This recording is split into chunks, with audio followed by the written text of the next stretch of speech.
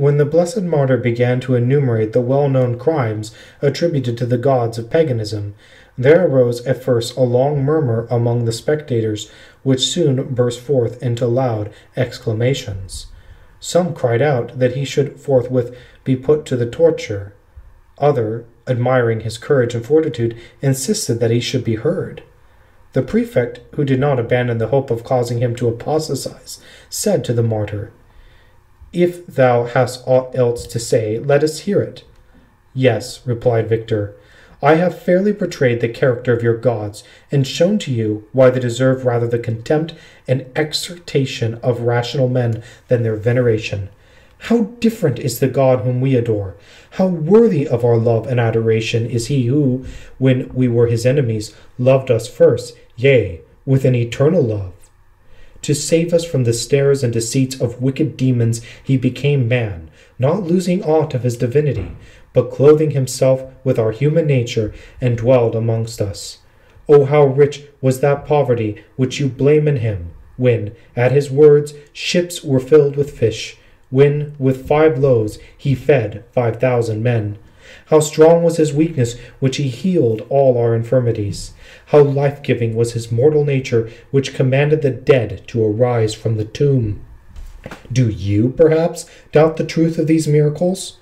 All these things have been foretold from the beginning, and according to his promises are performed by his followers even in our own day, as yourselves can attest. Oh, would that your eyes were opened, that you might behold the greatness of him whom all nature obeys. And then, what was there ever more holy than his life, more pure than his doctrine, more beneficial than his promises, more dreadful than his threats, more secure than his protection, more lovely than his friendship, more ravishing than his glory, who among your gods is like unto him? All the gods of the Gentiles are devils. Therefore, they and their worshippers shall be condemned to everlasting fire. But our God hath made the heavens. Therefore, blessed are they that fear the Lord, that walk in his ways. Wherefore, most noble and learned men, use the keenness of your intellect. Lay aside for a moment all hatred and contention. Examine the questions fairly, and weigh impartially the reasons advanced by both parties. Degrade no longer the image of the divinity which is in you. Forsake the unclean demons who are hurrying you into endless ruin. Acknowledge your Maker, your benefactor, so holy, so beautiful, so just, so merciful, whose lowliness will raise you up, whose poverty will enrich you, whose death will restore you to life, whose saving warnings now call upon you, whose rewards invite you, that he may receive you into his everlasting glory, and gladden you with his friendship forever." When the martyr ceased speaking, the prefect stood abashed and was unable to make a reply. He saw that the arguments adduced by the veteran warrior in favor of the truth were unanswerable, yet he was unwilling, or too timid, to make a frank avowal of his real sentiments. The other officers who presided with him at his trial were not less confused. Soon, however, they began to consult among themselves to know what course they should pursue. As might have been expected from persons whose minds were set upon the things of this world, they concluded to gain by force what they could not obtain by false and deceitful reasonings. The prefect then said to him, "Victor, wilt thou never stop philosophizing?"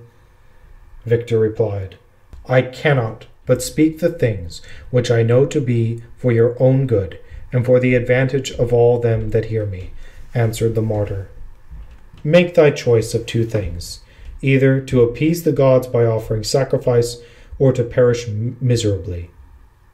"If that be the alternative which you propose," said Victor, "I must needs confirm by my example what I have taught by my words. I despise your gods. I confess Jesus Christ. Now heap upon me whatever torments you may choose. I am ready to endure them all for my faith."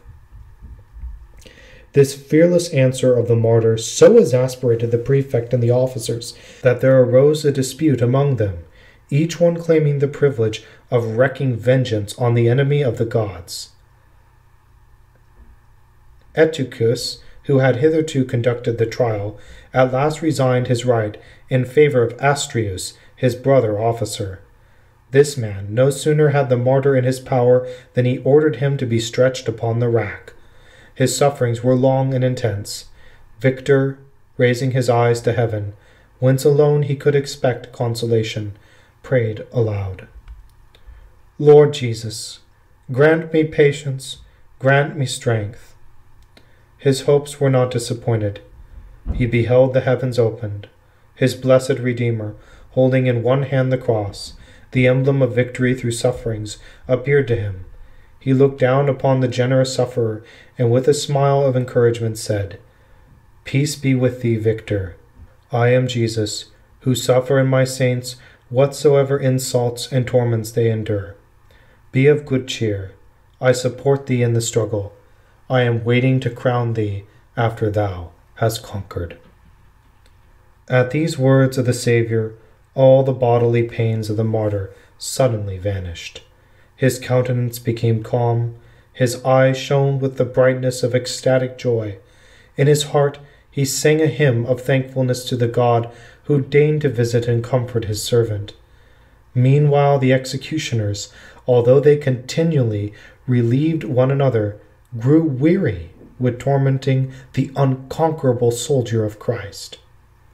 Seeing that all their efforts proved useless, and that, on the contrary, the martyr seemed to derive new strength from his very sufferings, they began to expostulate with the prefect. Astrius ordered them to loosen the prisoner and to cast him into the darkest dungeon of the city. Nor was he satisfied that by so doing he had secured the noble athlete, for he could not but perceive that there was something supernatural in the whole conduct of Victor. Wherefore, to prevent every untoward accident, he gave orders that a guard of 3 soldiers should be placed near the door of the prison. But the Saviour, who, on the last day, shall say to them that are at the left, I was sick and in prison, and ye did not visit me, did not forget the noble champion who had so boldly confessed his name before men. About the middle of the night, when the deepest silence reigned all around, the door of the dungeon is suddenly thrown open. A light far brighter than that of the sun illumines the martyr's cell. Struck with amazement at the sight, the 3 soldiers fall prostrate on the ground. They hear the sounds of heavenly melody. They distinguish words of praise and thanksgiving to God, the Creator and Redeemer. So soon as the singing ceases and the marvelous vision disappears, the soldiers arise and, with one consent, enter the dungeon, throw themselves at the feet of the martyr, and beg his pardon for the harsh treatment he has received at their hands. Victor shows to them that, were they to know the happiness of suffering for Christ, they would not pity, but rather envy him. And yet, said he, that which doubtless you have just now witnessed is but a foreshadowing of the never-ending bliss which awaits the Christian after his life. The Lord Jesus hath sent down his angels to comfort and strengthen his unworthy servant. Noble warrior, they said, have pity on us. Teach us how we may become partakers of the happiness is in the next world. What must we do to be saved? Believe in God and in Jesus Christ, his only Son, whom he has sent into the world for the salvation of men. Repent of your sins and be baptized. We believe, they exclaimed, that the God of the Christians is the only true God, the Creator and Lord of the universe. We ask for baptism.